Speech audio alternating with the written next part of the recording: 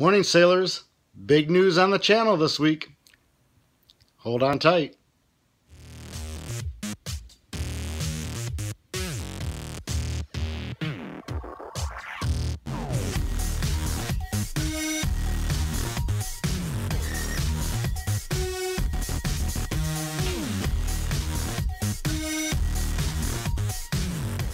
All right, guys.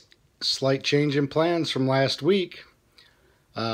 Something I've been sort of working towards behind the scenes, and you guys weren't aware of this, is my 28-2 is for sale. Well, it sold. So that's the big news. And the more exciting news is this episode is going to have a part A and a part B. This is the part A, breaking the news. Part B will be a survey of my new boat. I'm a huge fan of the Pearson Dash 2 sailboats.